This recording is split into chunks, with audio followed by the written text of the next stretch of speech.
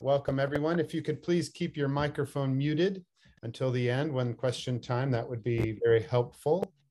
My name is Chuck Kayser. I live in Kyoto City. I farm in the mountains north of Kyoto City. And it's my great pleasure to be joined by John Walsh, who's also a gardener farmer. And we're here to present to you some ideas and some tips on your spring garden. For me, I grow all organic vegetables and I distribute them directly to customers in Kyoto City. And this year I'm instituting a post office delivery system as well. John, why don't you let us know a little bit about yourself? Thanks a lot for joining this second version of Fantastic Farming. It's good to see people there. I'm basically a Tokyo-based urban farming consultant and teacher, and I've basically teach mainly school children how to grow food naturally. And because of that, I'm launching 3 school urban farming programs as from last month and next week. So that's a big focus. And I'm also focusing on teaching anyone who wants to learn about how to grow food in the city, which has a whole lot of different challenges than countryside farmers like Chuck need to face. So we're basically going to be presenting tips and information about countryside farming and urban farming to basically give you all a really broad overview of ways that we can grow food, more food faster. And back to you, Chuck. Thanks, John. I really appreciate that. And thanks everybody for joining. I know some people will be coming in as we're talking, but that's no problem. As I said, please just keep yourself muted while we're talking so that we can get a nice smooth recording. This will be going up on my YouTube channel and we'll be sharing that for everybody to see. With no further ado, I'm going to go ahead and share my screen and begin my presentation. And let's see, I'm going to go full screen on that. There we go. Okay, so today's topic is really to get your spring garden off and running as best as you can. And for me, as I said, I'm an organic farmer. I grow in soil. I don't grow in containers very much. I do a little bit, but mostly just on the farm. I grow about 50 or 60 different kinds of plants, and each of those I probably grow 3 or 4 different varieties, sometimes as many as 10 or 20.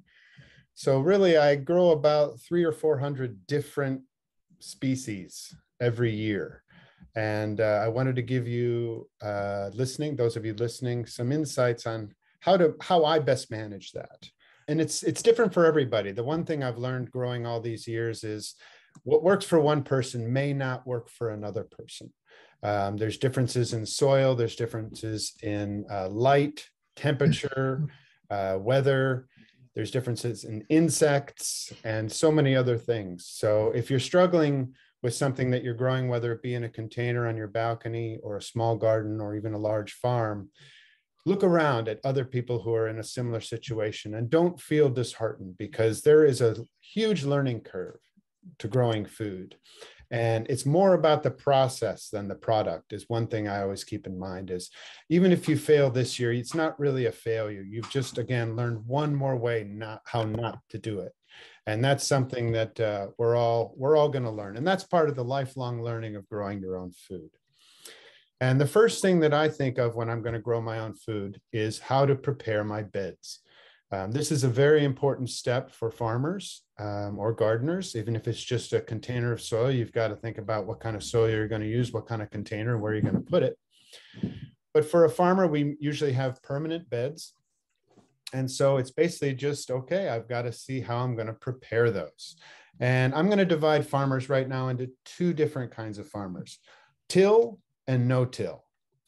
I'm going to talk a little bit about no-till farming. I've practiced it a little bit, half out of laziness, half out of experimentation. The farm work does get away from me sometimes, so I don't always get around to tilling my beds. And I just go, oh, well, I'm going to try no-till this year with this one. And basically what that means is you don't disturb the soil.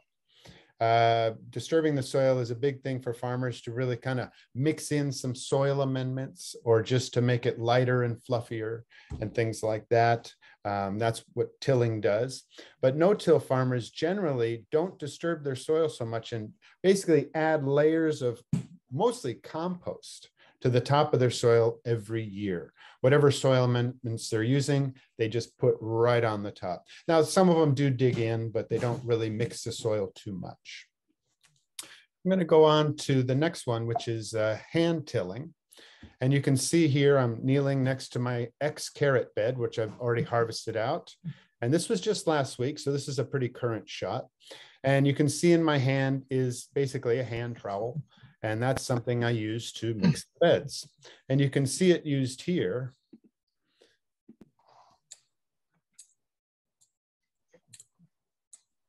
Pretty straightforward. That's one of the easiest tools to use. And if you've got a small area, it's a very efficient way to mix your soil up.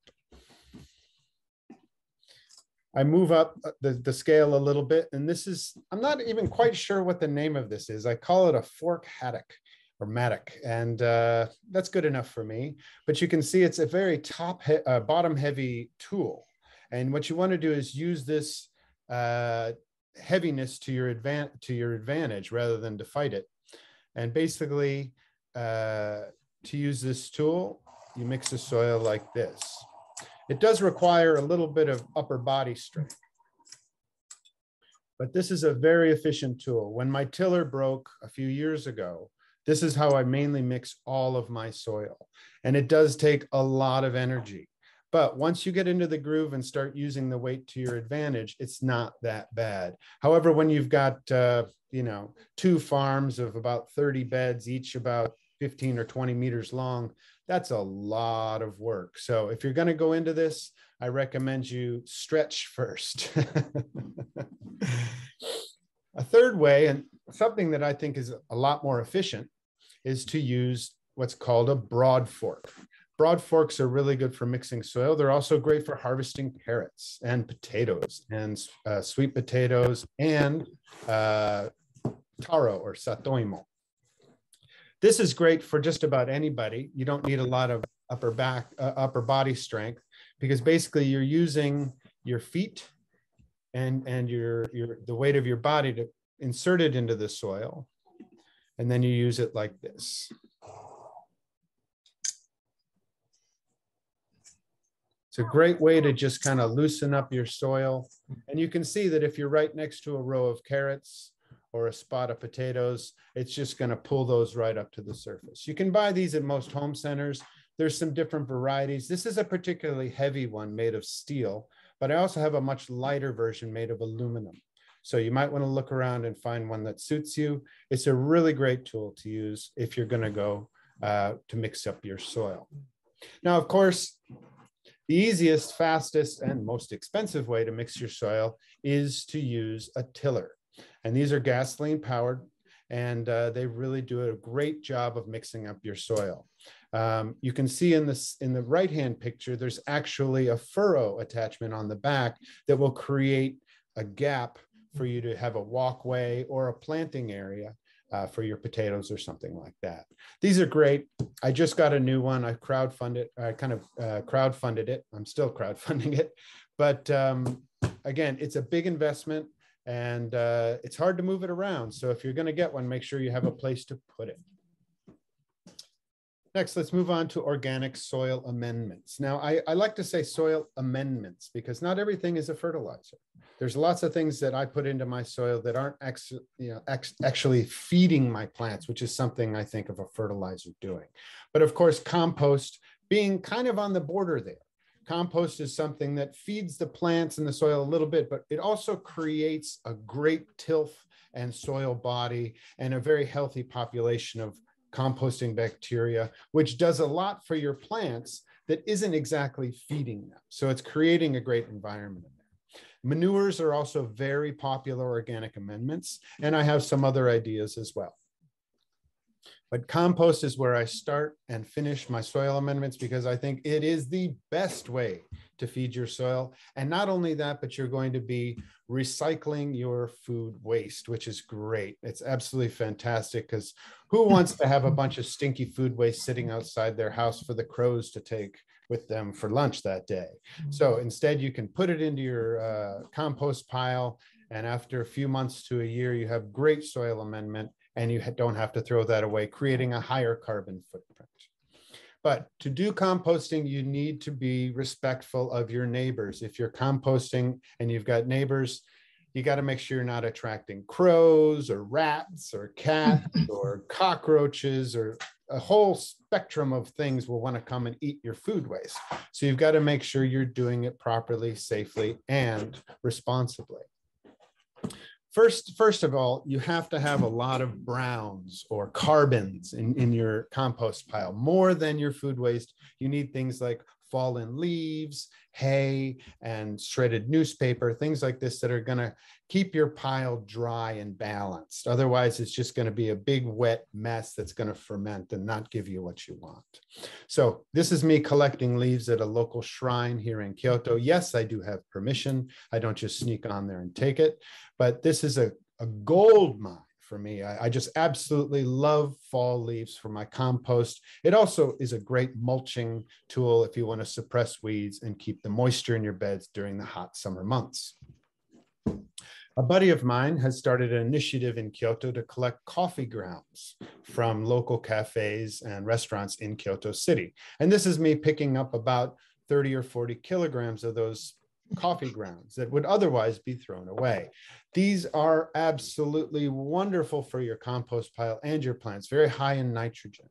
And one of my favorite radio show hosts and podcasters, Mike McGrath out of Philadelphia, he says that mixing these fall leaves with these coffee grounds is one of the best recipes for great compost for just about any plant. So I do that in mass. I do that to about 2 tons of leaves and coffee grounds a year. And I do a static pile. I don't really turn it very much. So it takes a year or more to really break down, but that's okay because once you're into that second year, you've got a constant supply and you'll be very happy with the results, I think. And this is me actually building my compost pile near my farm. You can see the leaves that I just picked up from the shrine in the truck. And what I'm holding in the yellow barrel there is the coffee grounds. And the kind of beige colored thing you see on the top there is actually called momigara or rice chaff. And it's what they knock off the rice before they create genmai. And if you want, you can also use nuka, which is the powder that they knock off the rice to change brown rice into white rice. All great soil amendments, all things that could be readily available to you if you just meet your local rice farmers. Now, this is me doing some home composting because I have a little space beside my house. Again, I did not add food waste to this compost because I did not want to attract undesirables. This is just basically fallen leaves, which will also compost very well into a very nice compost. But it'll be a little less nitrogen rich and it will take a little bit longer because it doesn't have something to catalyze it into getting really hot and feeding the bacteria, but it will work just fine. Now, manures, popular ones, this is cow manure at the home center. And you can see it sells for, after tax, about 300 yen a bag. And cow manure is a great compost. Some people don't like it. A lot of animal activists or vegans will refuse to eat vegetables grown with manures, but I think it is a popular choice for organics. It's quite strong, so I wouldn't use so much if you're container growing, but as a farmer, adding it to my beds not only creates some fertility, but it also gives some good soil health because those cows are basically creating compost in their stomachs. Chicken manure is a lot stronger, and funnily enough, it's a lot cheaper. It's less than half the price of cow manures at the home centers. This is very volatile stuff, though, everyone. I don't want you to use this lightly. Make sure you do your research. It is very strong. It can burn your plants, and it can also give you undesirable results. Again, high nitrogen fertilizers such as manures wouldn't be very effective with flowering plants or beans and peas, because those things don't want a whole lot of nitrogen. So again, read your labels, do your research before you put it in your soil. Now, of course, buying bags of manures creates a lot of plastic waste. So after looking around, you may find a local cow or chicken farm where you can get it delivered without packaging. This is definitely a good point for us farmers if we can reduce the packaging, and usually it'll be cheaper as well. I got this load of cow manure from a local dairy farm that deliver about 2 tons for about 5,000 or 6,000 yen. And this is actually 4 tons. I got a double order. And then it just sits there just fine. It's already composted, so it can go right into the garden, no problem. Had some people up help me move it. And believe it or not, even though you tell the kids it's cow poop, they don't mind. They don't mind at all. They're not even wearing gloves, and they're touching it and they're playing in it and stuff like that. So it is safe to use. But again, we washed our hands before we ate lunch, of course. Now, this is chicken manure, which is something you definitely want to make sure you wear gloves when you handle. It's, I guess, as I said, it's a lot more concentrated and a lot more dangerous. So be careful when you handle it. Again, if you know a chicken farmer like I do, I have an egg farmer in my valley, who I buy my eggs from. And often he asks me to come help him shovel out his hen house, and then I can get the manure from my garden. But I have to compost it first. That's the thing. So I can't use it directly. Now, I was talking about momigata or rice chaff before. This is my organic rice farmer who lives on Lake Biwa. And when I saw his pile, I was just jumping for joy. This stuff is great to use in the garden. It's not going to give you any fertility, though. This is really going to do something to develop the body of your soil. It's going to help to create drainage. It also acts as a wonderful, wonderful mulch. Now, it's also great in the compost pile. It doesn't break down very fast. In fact, it takes more than 2 years to disappear from the soil. I think it's just a very hardy grain, a husk, and that's why it protects the rice so well. But in your soil, it isn't going to sequester carbon or nitrogen as much as if you put fresh leaves in there, but it's going to create this drainage and this body to everything that really helps things work a lot better. Now, one thing you may not expect, unless you're living on the coast, is that seaweed is a fantastic fertilizer, and you can use it in your garden pretty much directly. Of course, you can compost it first. And if you know a seaweed farmer like I do, you can get as much as you can carry because they're just looking to dump the stuff, basically. And this is all the seaweed that they cannot use for sale. And this is wakame, by the way. Now, what I did with this was I just put it right on top of my compost pile. And it's big, wet, messy, not even stinky, but just very wet and sticky. And in about a week, it was all dried out. And in about 2 months, you couldn't even find the seaweed anymore. It was just disintegrated in there. And then you can use it right on your beds. But I tried it as a mulch. I put this kind of seaweed right on my beds around my Swiss chard, and it did just fine. And no, you don't have to worry about washing it too much. The salt in there is partly the minerals that are going to be so good for your garden anyway. But again, do your own research before you do anything with amending your beds, because for your particular situation, you're going to want to make sure you know as much as possible. Let's talk about seeding. Now, a lot of people will just buy transplants from the home center, and I do that a lot as well. I mean, I spend hundreds of dollars every year buying transplants, but this year I'm also raising my own babies. And if we have time at the end, I'm going to give you a little insights into that. And this is where seeding comes into place. And really there's 2 ways to go about seeding: direct sow, or putting it right in where you're going to grow that plant out, whether it's a container in your bed, or starting it in pots. And that's what we're going to talk about today. Now, I pulled this off of the Virginia Co-op extension. It's a really good list of what you can transplant and what you should direct sow. Now, you can find this information online. Don't worry about taking notes or screenshots. You can find this yourself, I'm sure. And it doesn't have to be the Virginia Co-op extension version. There's lots and lots of websites that share this sorts of information. However, I want you to know that even though that a lot of these things say you have to direct sow them, there are some shortcuts and secrets if you did want to give yourself a head start. Now, you may be asking yourself, Chuck, why would you try to transplant something that should be directly sown.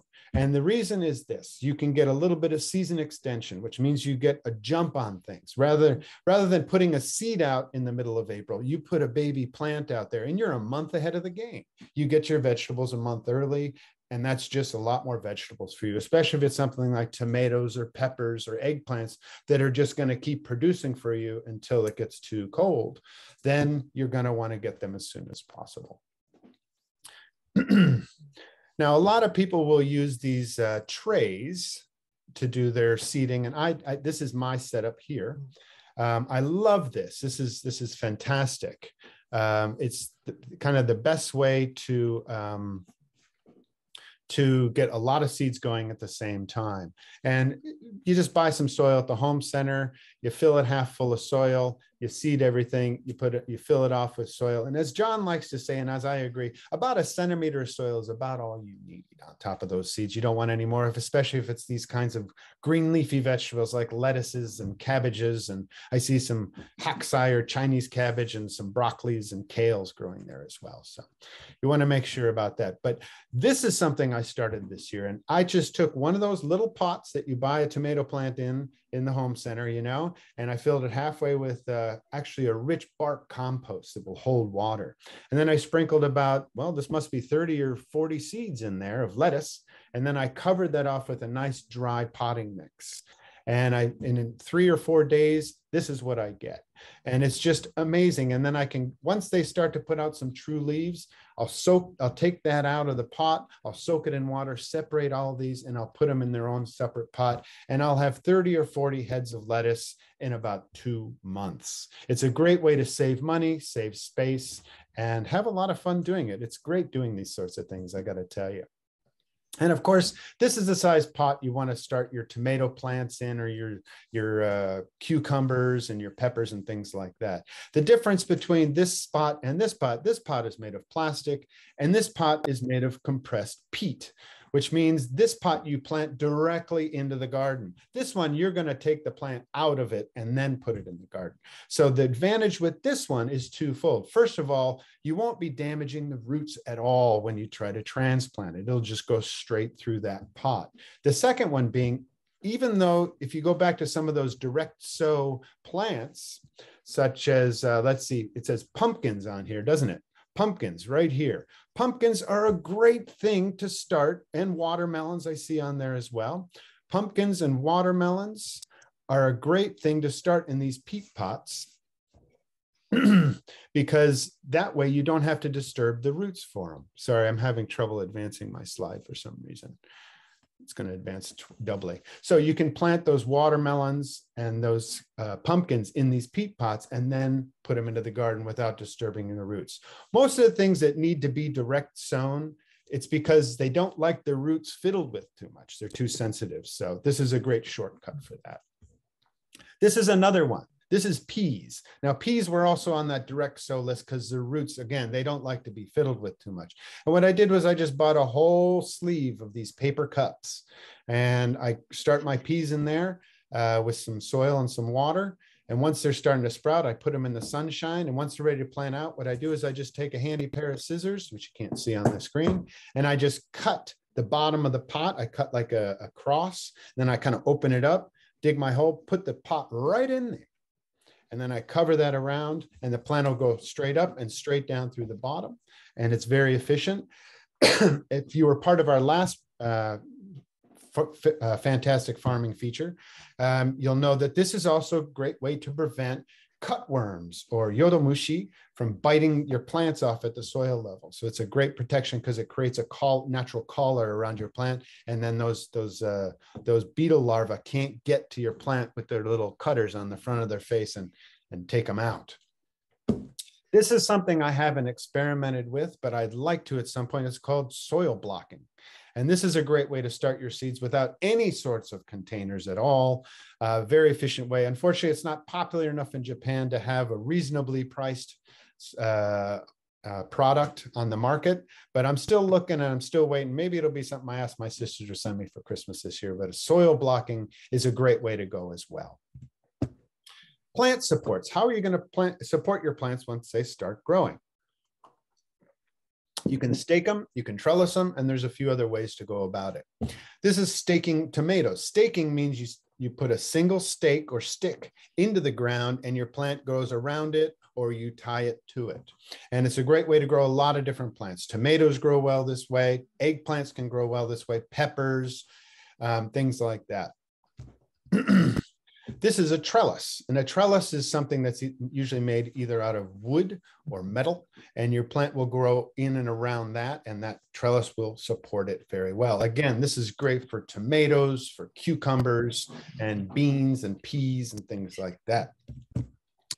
This is a popular trellising technique that I've taken to for my peppers, but they're doing it for tomatoes with 2 stakes for each plant. But instead of actually tying to the stake, what you do is you have strings running between them. This is called a Spanish trellis. And I think what we were looking at, the last picture, was also a Spanish trellis. I couldn't really tell, but it's again using 2 strings, and it's a very efficient way to do peppers. This is a little bit different. If you can see, each plant has its own single string.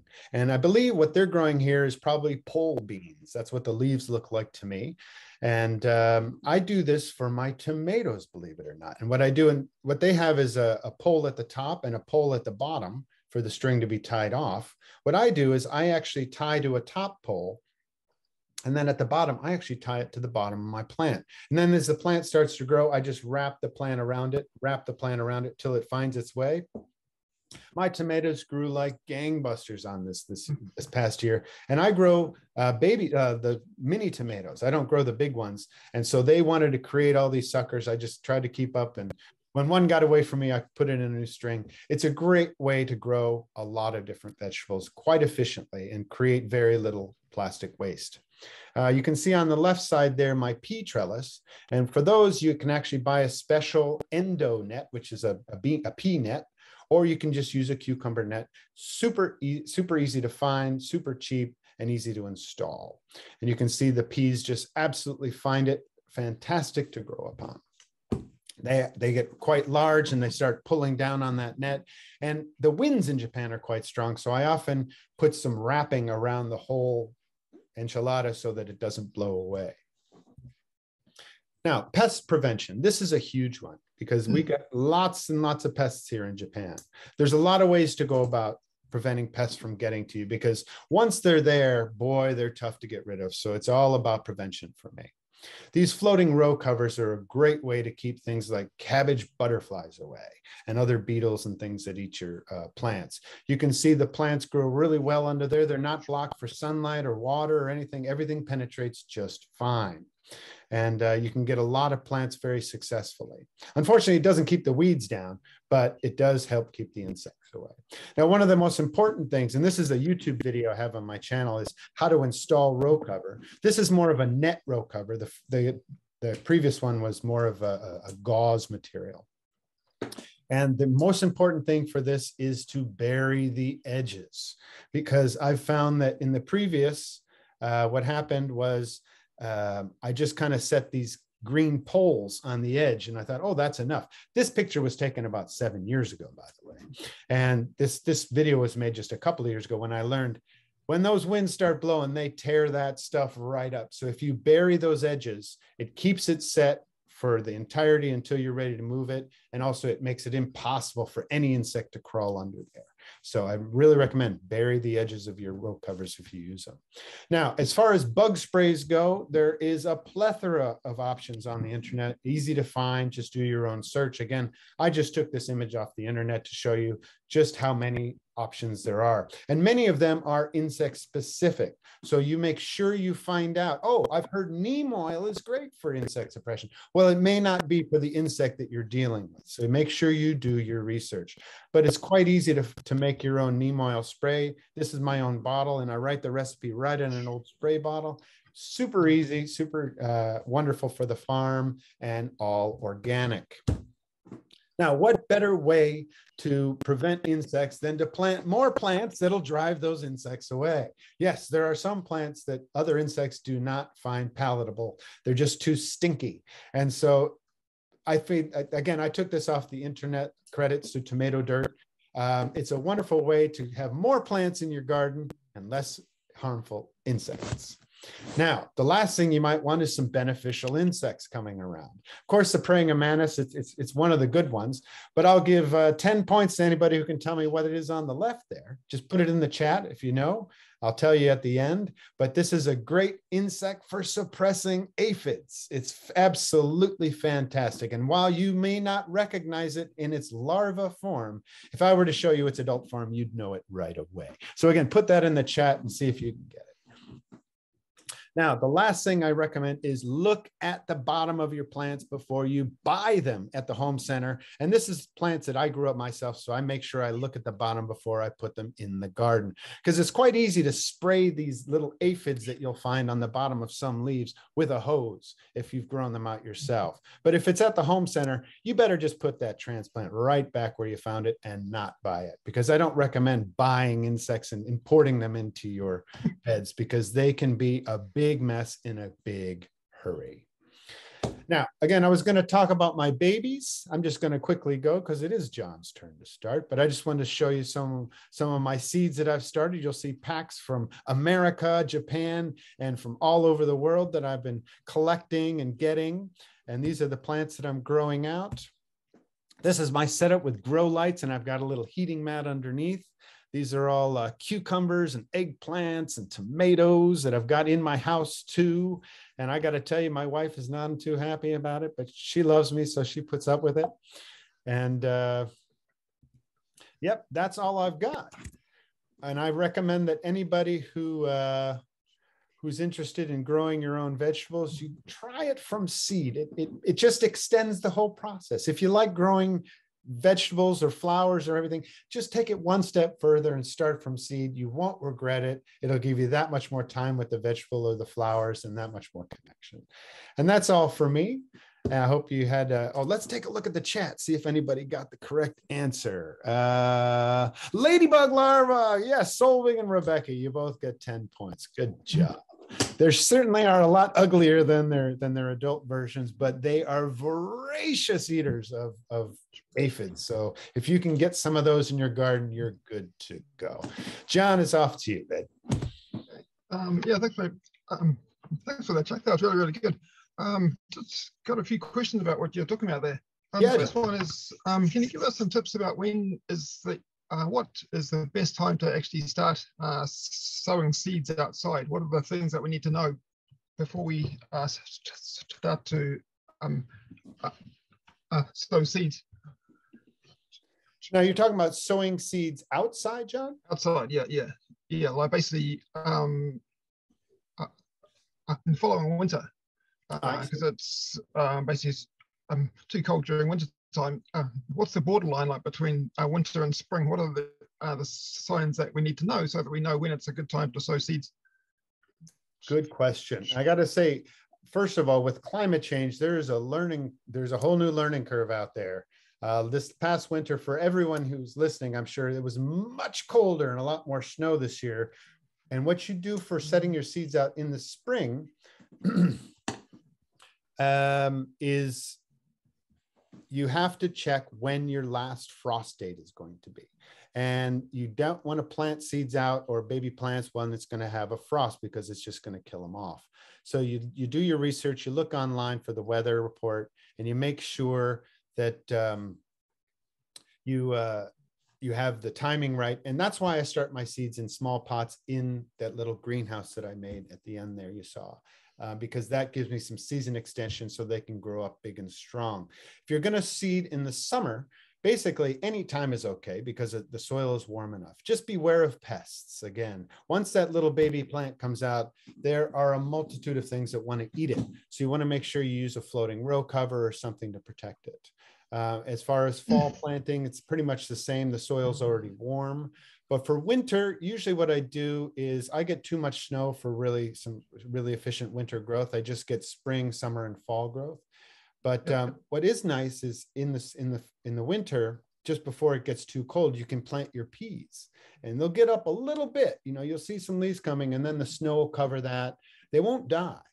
And kale is strong as well. There's some other vegetables as well that'll overwinter. And then when the snow melts, they'll continue growing, and you'll get that much of a jump on on your stuff. So I recommend that you try that with your seeding. And again, follow the frost dates and look online for information. I'm always looking online for information because I can't keep it in my head. Yeah.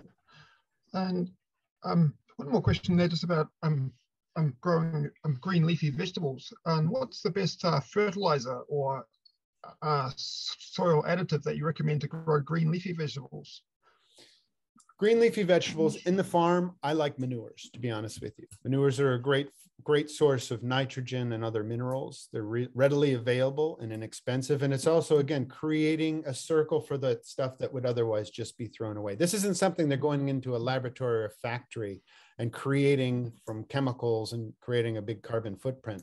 This is something that people are eating the eggs or the meat from these animals. So it's just going to be thrown away. So again, it's something that you can recycle, put back into your soil and create great, healthy green leafy vegetables.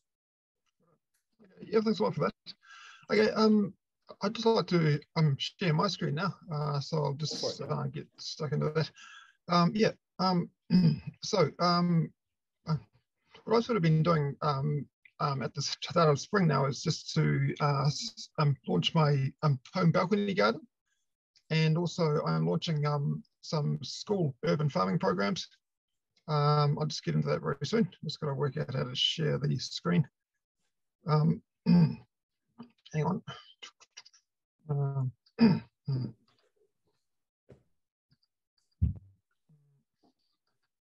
We farmers, we struggle with this technology, don't we? Yeah. And also, I've been renovating some rooftop gardens too, which I'll be going into very soon. Okay, just sharing my screen now. You should see a fantastic farming screen show up on your screen very soon. Can you see that? Got it, John. Got it. Okay, yeah. Okay, yeah. So, the main topics that I'm going to be talking about today is how to refresh your old garden soil that if you're growing food here in the city, you've probably been using soil before, either planter boxes or flower pots or other kind of planting containers. And once that gets used for sort of more than 1 or 2 seasons, there won't be so many nutrients left in it. So we need to find a way to restore those nutrients. And so that's the first thing that I'll be talking about. Number 2 is how to set up a balcony garden at home, just to maximize how much food that you grow. And point number 3, how to launch school gardens, which won't have any direct interest to many people, but it's a big deal and a growing thing in cities like Tokyo. And then the last topic I'll go into is how to set up rooftop gardens, which is a really, really good way to maximize how much food that you grow at home or school or at work. So, hang on, just get into, yep. So the first topic is how to refresh and renew your old soil. When you're growing plants, they will basically be extracting nutrients from the soil as they grow.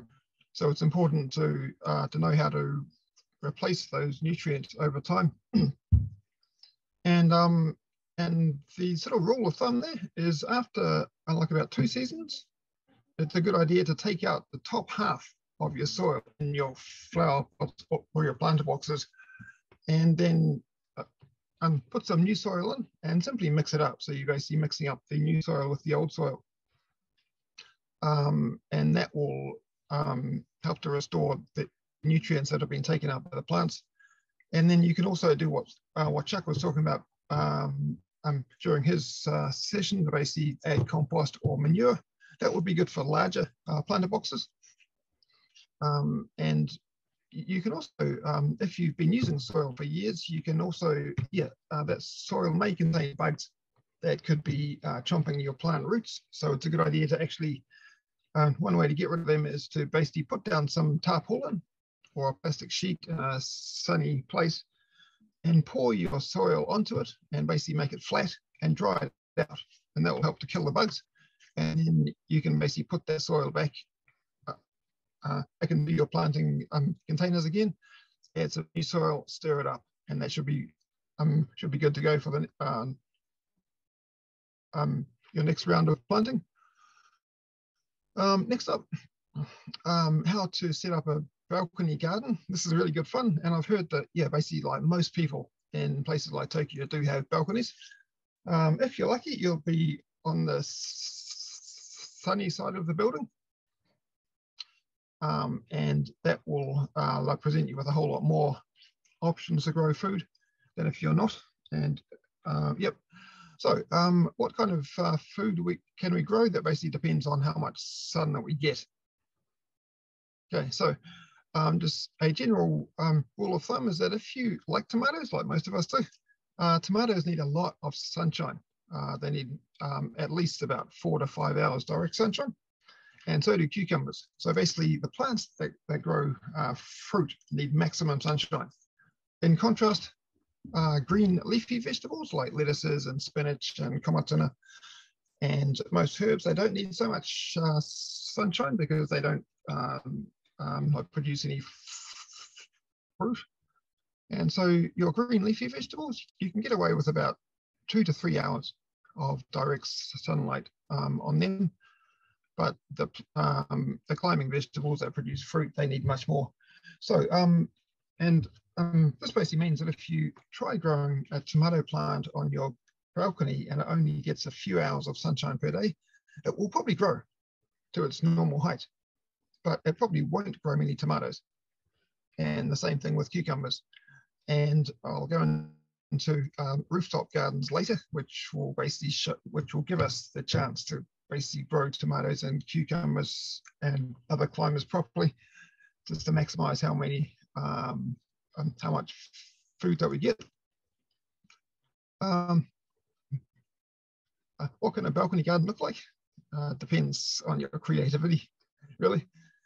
And it sort of depends what you want to do with it too. So you might want to create a relaxing space just to like sort of go and chill out in, or you might want it to be a place to grow food, somewhere that smells nice. So like you might want to use lots of herbs and flowers to produce like nice fragrances, or just a combination of everything. This is some gardening I've been doing during the last week on my balcony at home. The left-hand photo, there's 2 planter boxes that I've got suspended on steel braces on the under the balcony wall, and I've got some lettuces growing in them. And the right-hand photo, some newly sown seeds that I sowed during the week. They've just come out, and fragrant flowers, so that when my wife puts the washing out, it's a nice smell there. Another really good idea for balconies is to basically put a shelving unit outside and use it to put planter boxes on. That's a really good way to make sure that they receive maximum sun exposure, just by sort of like lifting up the pots. Yep. So what can a balcony garden look like?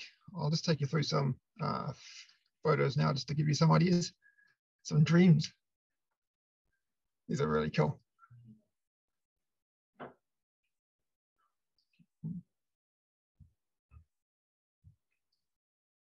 So location is of course critical, and sun exposure too. One thing that I mentioned in my urban farming workshops is that your growing space doesn't necessarily need to be your own. If you know someone, like if you have a friend or a workmate or a relative or a neighbor who's got some growing space that receives more sunshine than your growing space does, then just ask to share.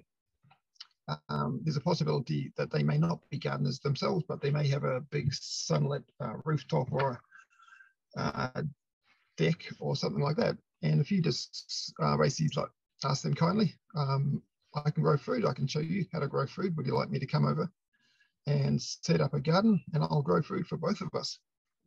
That's a good idea to expand your growing space when you don't actually have much yourself. Okay, So yeah, this one here, this is quite nice. Lots of colorful flowers there. Just one point about for people who like growing flowers and shrubs and trees and so on, basically non-food plants, it's really simple just to the simplest way to start growing food is to basically look where any plants are grown, like for example a flower or a shrub, and simply switch the plant. And you need to switch the soil too, because food that we grow needs nutrients that naturally comes from the soil. So if someone's growing a flower or a tree or some kind of shrub, that can just be switched to growing a lot lettuces or spinach or herbs, whatever. So basically wherever something can grow is a place where you can grow food. Here's some climates like Chuck was going about before. These tomatoes, they need to be staked up. I think, yeah, these ones are. You can just see the stakes behind the main stem of the tomato there. More tomatoes, black ones by the looks of it. And you can see here, the people behind these gardens, they've been lifting up their planting containers too, for the reason that I mentioned before, just to maximize their exposure to the sun. Now, some tips when it comes to balcony garden preparation in terms of layout and elevation and so on. Number one, make sure that your balcony is strong enough to hold planter boxes, because when soil gets wet, and when your regular soil gets wet, the weight will likely double. So if your balcony is part of like an old building, or you're not sure about how strong it is, you might just want to talk to the architect. But most of the time there'll be no problem. You might want to check about drainage too, because if any soil drains out from your planter boxes, then it goes down the drain and might block the drain and cause flooding, which you don't want. So you might just need to put a little filter cover over any drainage holes on your balcony, or just make sure that no soil drains out from the bottom of your planting containers. Point number two there is the most simplest point of all. If you're not sure where to grow food on your balcony, just look for the part of your balcony that receives the most sunshine and put most of your plants there. That's it. You may need to move some planting containers around, because some plants may not like too much sunshine and might like more shade, or vice versa. So if you're setting up a balcony garden for the first time, you might need to move some plants around just to find the best places for them to grow. And the fourth point, consider elevating or basically lifting up your planting containers just to maximize their exposure to the sun, and that will basically grow more food. And to do this, you might want to put some planter boxes on a table or on a shelving container, or hang them from the ceiling, even like strawberry pots that can hang down from the ceiling. Just think of any ways that you can lift up your planting containers. Some people put a plank on top of the aircon unit on the balcony. That becomes like a table that you can put like flower pots and planting containers on. Some more tips, especially during the warmer part of the year, like the start and the main part of summer. The soil in smaller containers dry out faster than soil in larger containers. And when soil dries out, plants get stressed and then they might die. So the goal here is to basically think big from the start. So to try to use larger planting containers rather than smaller ones. And then if you want larger plants, and once again, use larger pots, because if you put a plant in a small pot, it's not going to grow very big because the roots are restricted. But if you want a large plant with more food, just use larger pots, and then the roots will have more space to grow and the plant will grow bigger, all other factors aside. Beating the heat in summer, your balcony is going to warm up quite a lot, and your plants will be hit by direct sunlight from the sun, and also they'll be warmed up by the warm deck, which will stress out your plants. So it's a good idea to, like around about late June in Japan, it's a good idea to think about lifting up your planter boxes. So basically put them onto blocks or just lift them off the surface of your balcony so that the planter boxes and containers are not directly touching it. And if you lift them up on just like blocks, then that will basically let air flow beneath the pot to keep, and that'll help to keep the soil cooler during summertime. Next, what kind of equipment can we use to set up a balcony garden? There's a whole lot when you go to your home store or garden centre, and supermarkets sell. They will larger supermarkets. They should sell planter boxes and gardening equipment too. These are planter boxes there. They're all really cheap. These planter boxes that you can see here, they're about 800 yen, 800 to 900 yen maximum. And these ones could be used to grow tomatoes and cucumbers and paprika and herbs and pretty much, and most vegetables, like besides long root vegetables like daikon. Planter boxes come in all shapes and sizes, all different prices, but for most of them, you're looking at maximum about 900 yen for a large one. So it's pretty cheap. Different colors, different shapes, different sizes. And it's important to make sure that before you buy a planting container, look down the bottom and check it's got water drainage holes. That's critical for the, that lets water drain out, of course. And you want to put it on a tray too, just to keep your balcony deck clean, just in case any soil does come out the bottom or any dirty water. If you're longer lasting planting containers, go for terracotta. They'll get hot, but they'll last for about 10 times longer, most likely more than a plastic container. And just a rule of thumb, these planting containers that you can hopefully see on your right hand side of the screen, those long planter boxes, if they are exposed to the sun for about 2 years, they'll probably start to crack. So yeah, like about 2 years for those ones. Those ones there that you can see on the right hand side of the screen, they're quite thin. That's why they don't last so long. But the terracotta ones, they'll last for years and years and years until they basically crack, or if not, yeah, they'll last for years. So what else can we grow food in? Coffee cups from your local convenience. They can be used. We can use any clean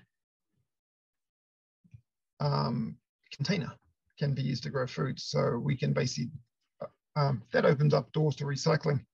Things like this coffee cup here that we saw before, ramen bowls. We can use clean and washed food containers. Anything that's basically clean, you just got to punch some water drainage holes down the bottom and just put some pot stones down the bottom, add soil, and then you can either sow or transplant seedlings in there. Grow bags. We can buy these now from home stores, and they basically look like a big bag of soil, and that's pretty much exactly what they are. But they're normally for specific vegetables. So this grow bag here that you can see in the middle of your screen, that's specifically, that's got a soil formulation specifically to grow tomatoes. And you just cut the top of the bag and then use, I think they come with seeds, and I'm not quite sure whether they come with seeds or not, but if not, you just put some tomato seeds in there or a seedling and then just grow it straight from the bag. Small planter boxes, big planter boxes, round planter boxes, you can use the works. These are some terracotta pots. These are ones I tried growing tomatoes in a few years ago, just out the back of my house. That didn't work for the reason that I mentioned before, because there wasn't much sunshine. So in the left-hand photo here, you can see a couple of tomatoes. I got a few more than that, but the tomato plant grew about 2 meters high. But it just didn't grow many tomatoes because this plant got only about 2 hours of direct sunshine per day, which was not enough to produce a large number of tomatoes. Then we've got planter boxes. These ones have got lettuces in them, like you can see on the left-hand side. Okay, this will give you some ideas about how to set up a balcony garden. This is probably the simplest way here. Can you see this one here of the different color flower pots? Yep. It's a good idea to have them facing inside, just in case they get blown off and they drop down outside and they hit someone. This here is a creation that I came up with a few years ago. It's just like a wire frame that I bought from the 100 yen shop. And I just bought some plastic flower pots and hooked them to the frame using little hooks and hung that up in front of the back window. That works. So do ladders. And this gets back to raising plants off the ground to maximize their sun exposure. Ladders, they're not bad to look at, and they do exactly that. They help to raise your plants off the ground. If you don't have any exposed soil, or if you just have, if you have a fence, just use it to grow food. This is what I've done at one of the schools that I've been teaching at. You just get a whole lot of flower pots and you hook them to the fence. And these can be used to grow even sort of medium-sized vegetables like lettuces. They can be used to grow spinach. They can be used to grow all your herbs. But the plants, especially the herbs, the ones that grow large like basil and shiso and so on, they won't grow so big because these flower pots aren't big enough for plants like basil to grow to their natural size. But these will be great for flowers for small herbs like sage and oregano. Wouldn't be so good for rosemary because rosemary can grow so big naturally. But these will be good to grow lettuces,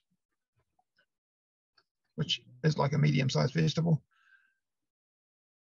Shelving units once again, just to lift the plants up. This is a deck garden that I made for a kindergarten in Tokyo some years ago.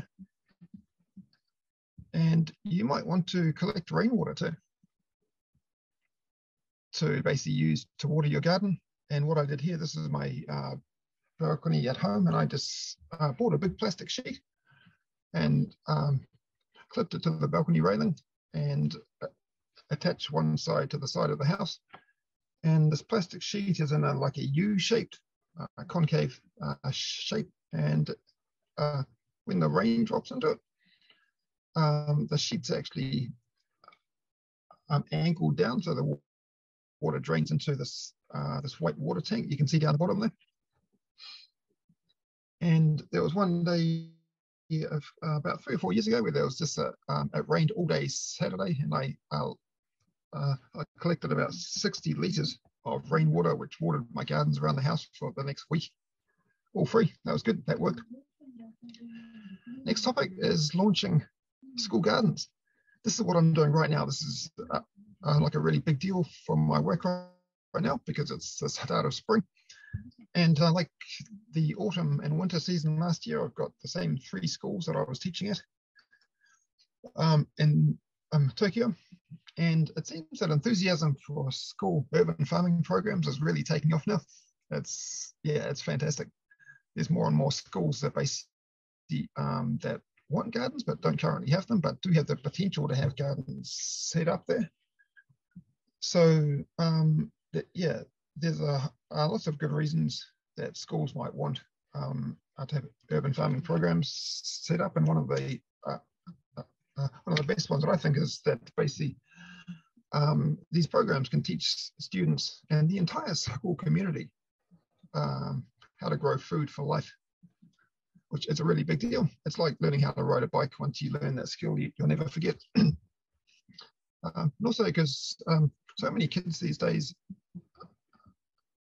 have allergies, and a lot of them are coming from the food supply and basically what they're eating and the chemicals contained in that food. So if they learn how to grow their own food without chemicals, that's going to help them. And yeah, they can basically grow food to donate as well. This is one of the schools, Seisen Catholic Girls' School in Tokyo. These are gardens that I started last year with the girls, and I'm going to be restarting them again next Friday. And yeah, there's basically there's 2 grade 3 classes that I'm teaching there.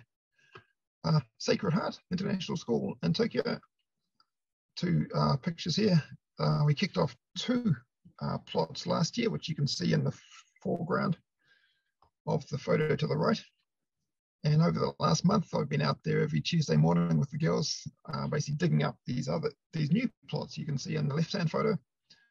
And we're now ready. We've now got 7 plots ready to go, and we're going to be sowing seeds in them as from Tuesday, 2 days from now. Yep, the girls are going to start to sow seeds in them. Alba, Japan. International School. This is my main school that I've been teaching at for the last 3 years. Massive gardens there, out the front and out the back. And if you look at the photos on the right-hand side, the one down the bottom is what their back garden kind of looks like now. It's just all green. Lesson number 1 next Thursday. We need to basically completely clear that so that it looks like the top right-hand photo. And sort of get it ready to sow seeds and plant seedlings in from 2 weeks from now. But we're going to be clearing the gardens on Thursday next week and then start growing stuff on the following week.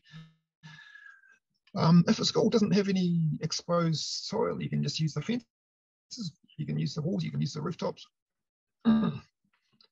And as Chuck knows, and as all gardeners know, the best place to grow food is basically the place where the sun shines most. Point number 1. Particularly with schools, it's a good idea to actually work with the kitchen if there is one, and ask them what do they want to serve, and put on plates for the students, and then you can work with the kids to actually grow that food, while also taking the food waste from the kitchen and getting the kids to make compost from it and use that compost to grow the food for the kitchen. So it creates a perfect circle of sustainability, so to speak. And one more thing that I try for down point number 3 down the bottom is to not just think about students, but to think about training teachers, staff, and mums and dads of the students. So we're talking about the entire school community can get involved in an urban farming project. And there's a number of ways to encourage people. You can do like food tastings, basically get the kids to go around their classes handing out tomatoes, for example, running garden salad events, donating food, like this one here. This was the 3rd food donation from Alba, Japan to Second Harvest Japan Food Bank in Tokyo last year. This was the largest one. Yep. Now, rooftop gardens, I think this is my last point. This is a big deal.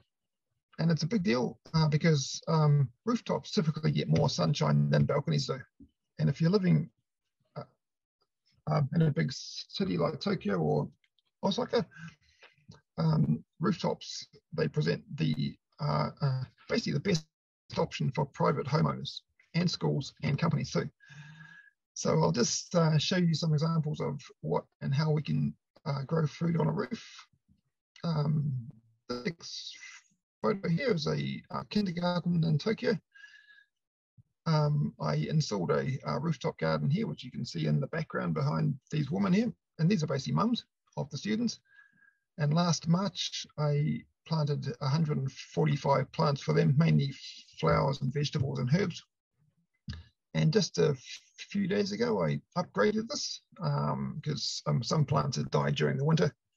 And I planted about 45 new plants with my new gardening colleague in exactly the same place. And they've now going to have some seeds coming up. They got lettuces, they got more herbs, they got more flowers coming up there. And rooftop gardens can utilize raised gardens like these ones here, which are they're fantastic. Raised gardens are the next best thing to having a garden in the ground.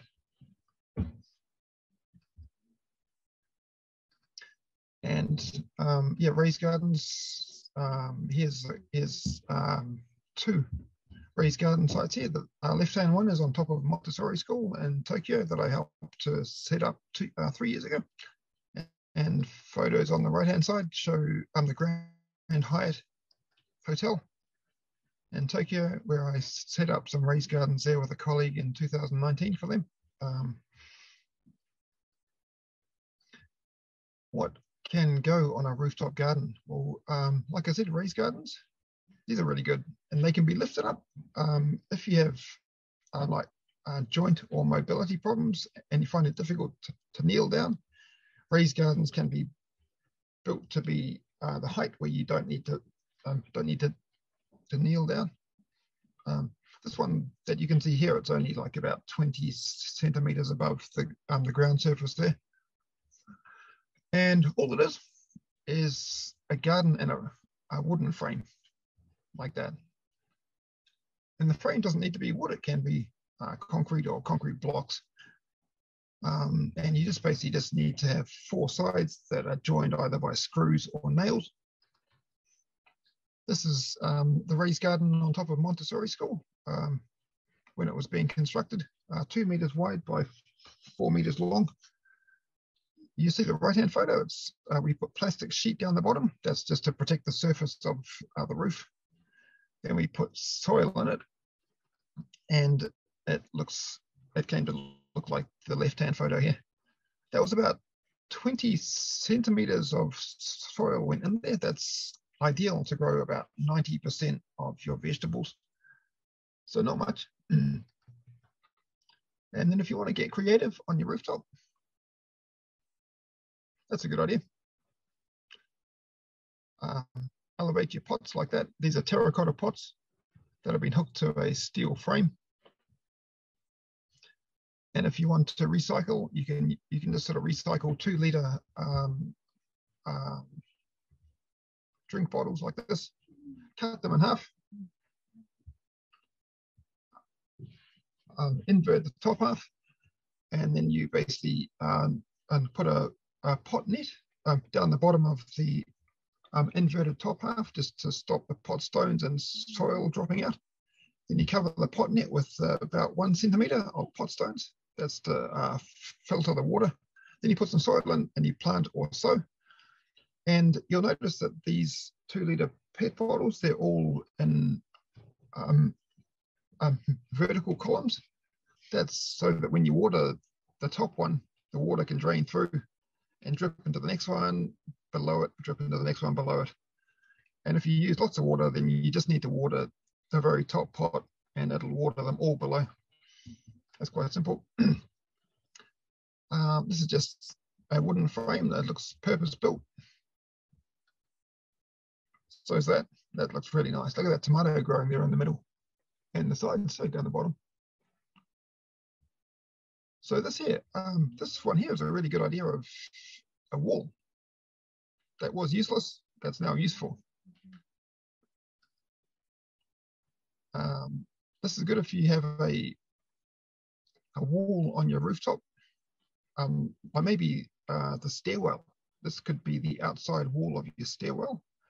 And these here are basically recycled rain gutters from a house that have been screwed to the side and used to grow lettuces by the looks of it.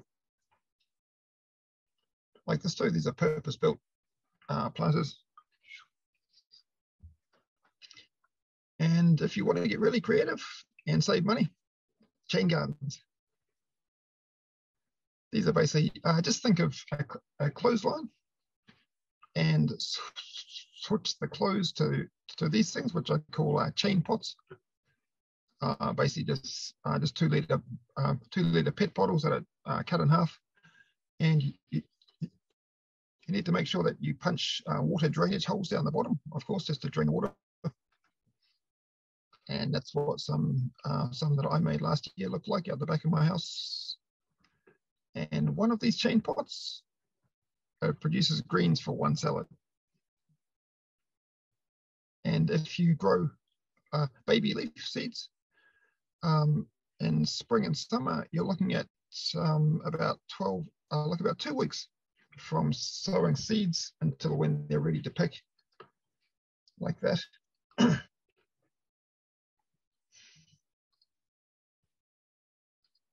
Yep. Okay. So, and then just sort of moving quickly on, we running like a bit short of time now. This here, this is something that I'd just like to go into. This is specifically for office blocks. And this is like one of my big goals for this year, to basically set up what I hope will be Tokyo's first corporate rooftop garden. And the plan here is to basically talk to the different companies within a building. For example, the building might be 10 stories or 20 stories.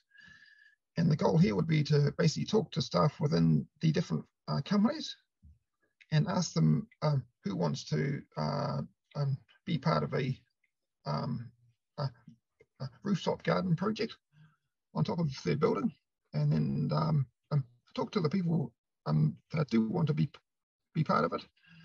And then if you look at the image on the top right here,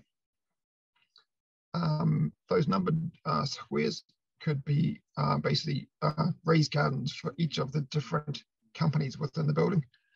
And then these staff that want to grow food up there could basically go up there during their lunch breaks, smoke breaks, after work, whatever, and grow food, share tips, share food, share tools, make friends, make relationships. And the sky's the limit. They could basically have Friday night parties up there. They could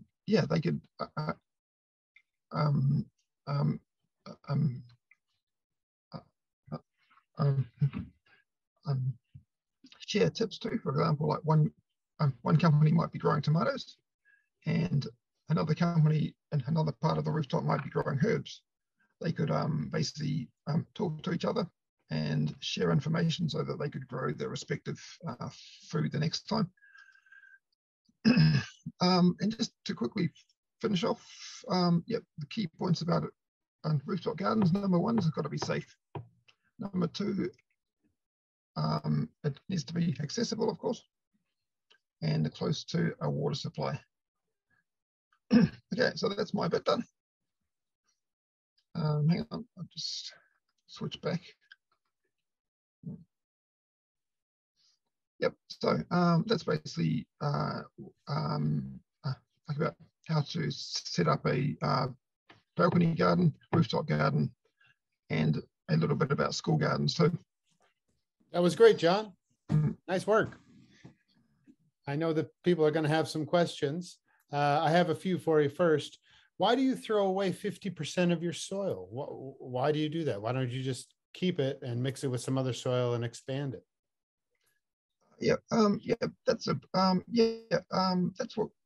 That's what could be done. Of course, you can just basically just mix it with the new soil. In fact, that's what I'll probably do next time. Actually, just don't throw it away. Just basically use all of it. One good tip for you, John, is because you buy bags of soil, keep the bags. And then when you're done at the end of the year, put that soil back into the bag, and then you carry that to your next new garden, and you use that to help build your next soil, because it's a shame to just, get rid of it. And even if you're sprinkling around on the landscaping, it's kind of going to waste when it's good garden soil. I've got one other question. When you elevate your plants, something like a tomato or a cucumber that's going to get quite tall, when it gets taller, do you then lower it down so that it keeps getting taller and taller? Oh, yeah. That's a really good point. especially when you've got a like a tomato plant growing on a balcony.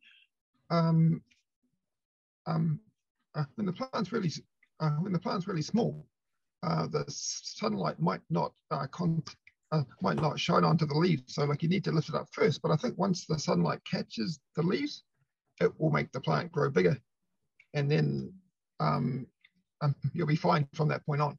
I think, yeah.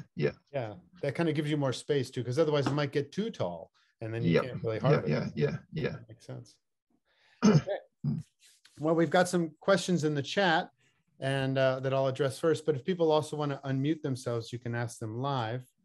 First of all, Rebecca says she has two questions. She's heard that that you have to leach cow manure before using it because of chemicals that cows are fed. Your thoughts, Chuck? Well, that is a great question. I've heard a lot of arguments against using cow manure.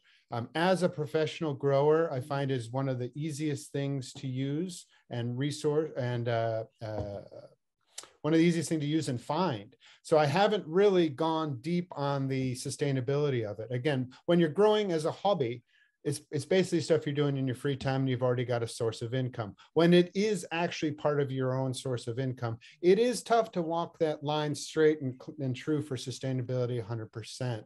Because if I'm going to go 100% sustainable, basically you're going to be paying $5 for a carrot.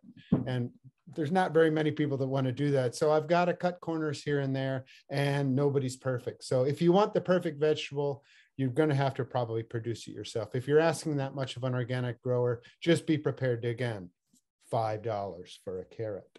I hope that answers that. And Solveig said, do tomato flowers need to be hand pollinated? John, why don't you answer this one? No, they don't. No. Tomato flowers, they can just be planted outside, and you'll just find that the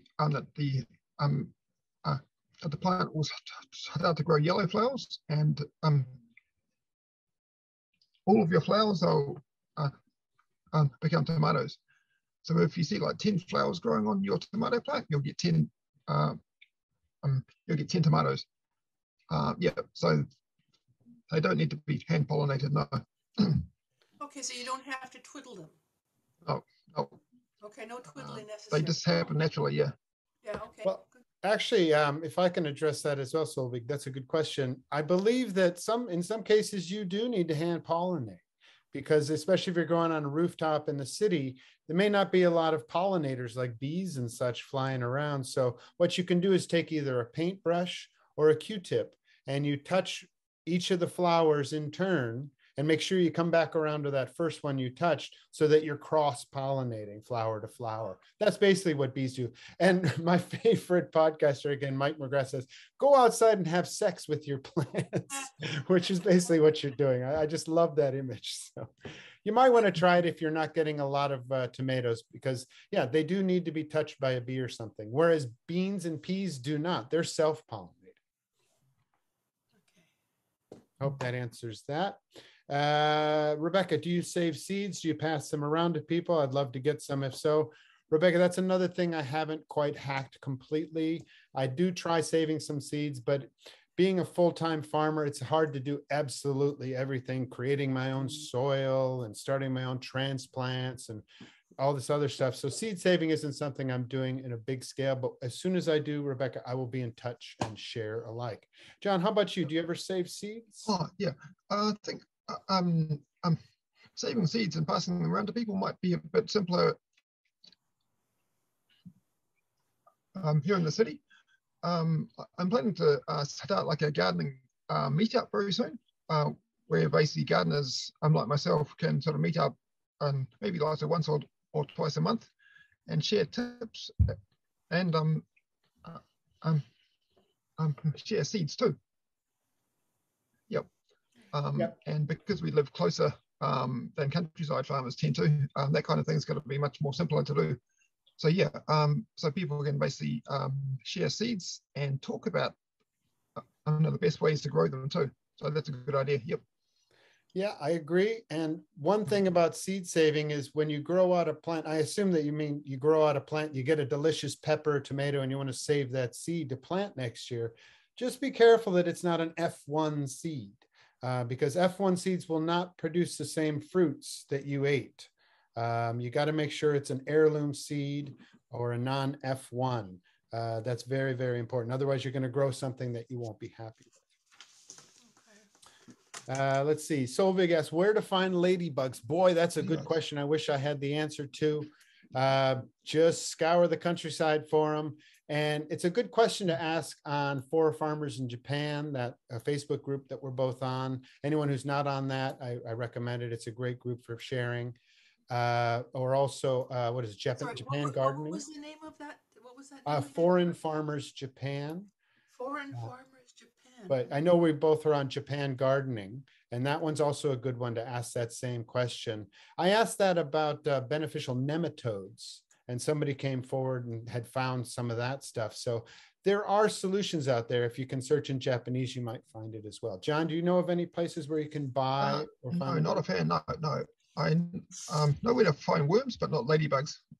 That's a pretty good question. So yeah. Yep. Now, are the farmers open to accepting volunteers on their land? This is probably one for you, Chuck.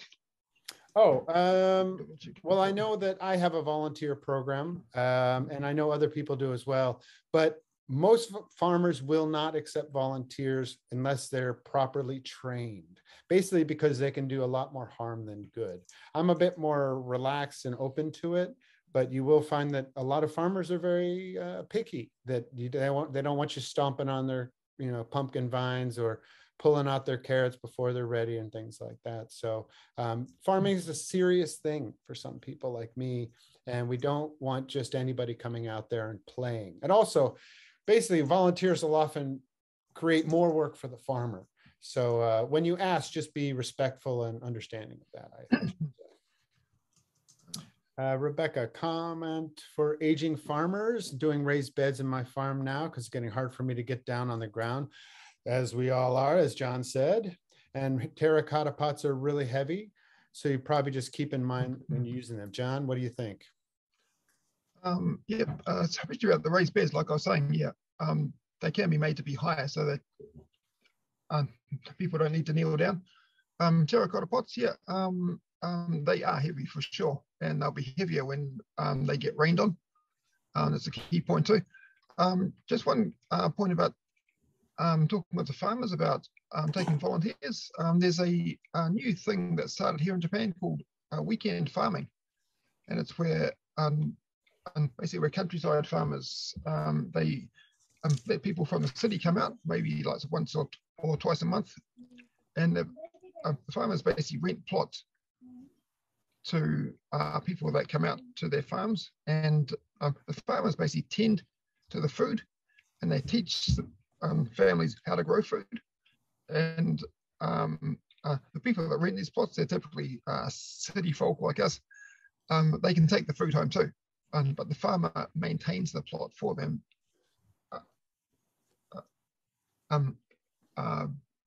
between visits. Weekend farming.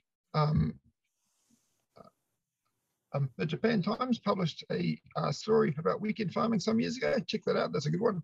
John, could you put a link in the comments at some point about weekend farming? Weekend farming, That would be super. I'm going to start something like that myself, and I'd like to see what other people are doing. Meanwhile, Victoria says, do root vegetables need less sunshine? Would it work to have tomatoes, cucumbers, and beans, etc., in the sunnier parts of the balcony or roof, and root veggies and herbs and leafy vegetables in the shadier parts? Well, as John had said, herbs and leafy vegetables do not need as much sun, but root vegetables actually need a half day or as much sun as possible. So if you're going to grow root vegetables to the size that are getting nice and sweet, you're going to want to give them full sun. But the nice thing about root vegetables is they're quite small, so that you can grow them at the front of your tomatoes or something like that, where they're getting full sun and not blocking the sun from the tomato plants. They're a nice thing to what's called intercropping or interplanting, where you're growing more than one variety of vegetable in the same container or bed. I would recommend that. John, anything? Not to add to that, no. All right. Solveig, Chuck, would you consider bagging up smaller bags of manure for sale as you scoot around the city selling your veggies?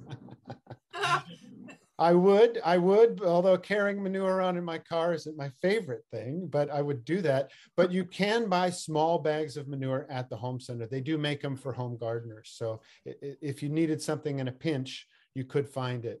If you look inside, not outside, basically home centers, as John and I both absolutely adore them and know them very well. They sell their bigger bags of items outside. Inside the shop itself, you can buy 500 grams of chicken or cow or even bat droppings. So if you look inside, you might find what you want. And I think you're over there near the D2, and I know they have them in there. So that's for you, Solveig. Let's see. Well, that's it for comments and questions. If anybody else has anything else, we can take it. Yeah, quick question. You know, you can buy these fertilizers, liquid fertilizers. They sell them at the shop, colored green, and they come in little tubes. And I think they're meant to be just sort of poked into the ground where they will release slowly. Okay. Frankly, I don't want these sticking out of, they're ugly. So I don't, being an artist, I don't want them sticking out of my pot. What I want to know is, can I thin that out? Can I put it into like a large container and thin it out with a liter of water? Or how would I use that so I can just sort of fertilize this way with the, with it diluted, rather than having this thing poked into all of my little pots? Yeah, those things there, from what I know about them, they contain chemicals, so they might not be such a good idea to use. But if you do want to use them, they're designed for a slow release, like you kind of guessed there, but they could just be diluted with your water inside your watering container and just poured on when you water your plants naturally. When you water your plants, yep. Okay, and so they would just be more for flowers and rather than vegetables. I mean, yep. They apparently sort of make they basically make your plants more ginky, more colorful, more healthy looking. Yeah. Would Epsom salts do the same thing? Epsom salts, Chuck? Epsom salts are high in magnesium. So yeah, they might be good for flowers, but you're going to have mixed results with that.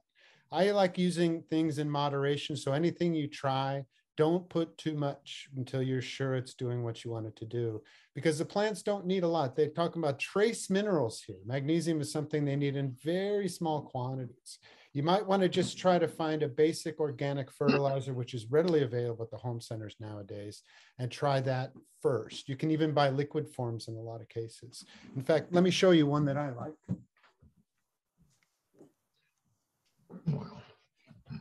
I hope my green screen doesn't prevent this from being shown. Oh, it is kind of, but this is a good one. This is organic and it's liquid. You can buy this in the powder form as well. And I'm using this for my seedlings right now. I put a little tiny bit in a 4 liters of water, and I give it a gentle feeding every week or so.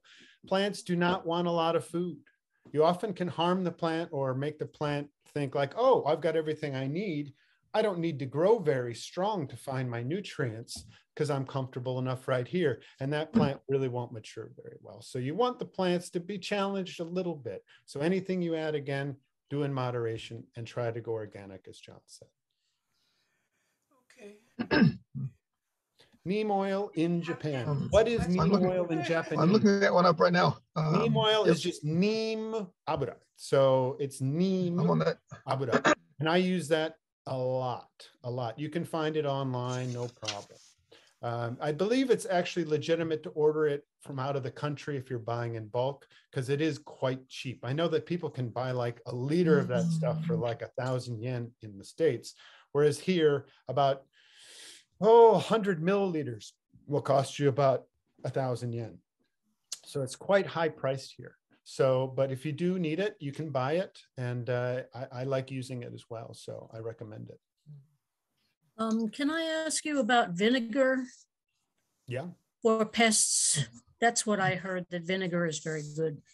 Again, as I mentioned before, or maybe I didn't, I might have forgotten that, Rebecca, sorry, is check to see what works for your pest. Because if you just hear, oh, neem oil works for pests, but then it doesn't work for this one because it doesn't do that. Make sure your solution is pest specific. So vinegar is going to work for some things and not for others. A good example is just mixing a little tiny bit of liquid dish soap with a whole lot of water, and you spray it on stink bugs and stink bug kin. That'll kill them in a minute. But that will not work on a lot of other beetles and other things that you want to get rid of. So again, whatever solution you go for, make sure you do your internet research, because even I don't remember them all. So it's important that you're specific about that. That's a good question. Okay. Well, we're at 11:30. I don't see anything else in the chat. John, if you've got anything else you wanted to add before we sign off. No, that's about it. Yep, no. Thanks for joining. It's nice to see so many people here. If you have any questions, just feel free to email either Chuck or myself. I'll just put my mail into the comment section now. You might want to do the same, Chuck. For sure, for sure. Yep. And yeah, I'm going to write that now. Just write. Feel free to send any questions that you have. You can contact me through that. John, your presentation was wonderful as always. Thank you everybody for joining us again in Fantastic Farming #2. John and I will roll out #3 once we get our schedule set up. Spring's a busy time for us with planting, but we're dedicated to this thing to try to get the word out there. We're still learning as well. Don't feel like we've got it all figured out. We're still hacking this thing called growing our own food. And it's a wonderful journey of lifelong learning and community building and all this other great things that bring so many things into play. And remember, we're helping the environment, we're supporting our communities, and we're building healthy bodies so that we can have a brighter future. And that's really what it's all about. So thanks for joining us, everybody. We hope to see you again. Drop us a line or a question anytime, and we'll see you next time. Can I sneak one more quick question in? Okay, we've got time for one more. Free range eggs, Chuck. Do you have access to free range eggs? I do. I'll ask if there's another. You've been like the 20th person who's asked me that in the past couple of years. Okay. My farmer's quite small scale, so I'm sorry, it may be a no, but that's another one to put out there on the farming lists, because eggs can ship. You know, on the Facebook groups and things like that, because they are better. And maybe someday I'll have my own hens. I'm looking forward to it, because there's nothing. Good to know. Thank you. Thank you, both of you. It's wonderful. I so enjoy this. Yeah. Thanks a lot. Thanks, everybody. You have a great day, and we'll see you next time. Okay. Bye. Bye.